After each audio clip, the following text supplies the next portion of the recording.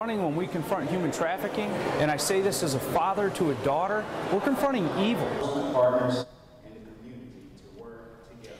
The Birmingham Civil Rights Institute and the FBI Birmingham Division just wrapped up a two-day law enforcement civil rights conference where they addressed human trafficking all the way from Sunday and the Department of Homeland Security and what we saw with the Blue campaign. We have heard from the tops of our government all the way down to the local level about what can be done in community to fight human trafficking, which they identify as modern-day slavery. And joining me now is Stanley Ruffin. He is the supervisor special agent here at the Birmingham FBI Division. I probably didn't say your title right.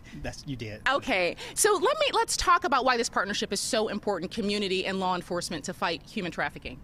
Yes, human trafficking is a crime that affects so many people. It involves exploiting people for labor, for services, and for commercial sex. During the past 2 days, our goal was to increase awareness to our community, to our law enforcement partners, and to the nonprofit organizations. These nonprofits are very instrumental in combating this heinous crime. These individuals who work at these nonprofits, we typically will call them or contact them prior to going out and arrest the subjects. Once we rescue the survivors, many times these individuals will need the services from these NPOs. So let me ask this, because the community is watching. What is it we need to know? What is it we need to do in community to help support the effort to fight human trafficking?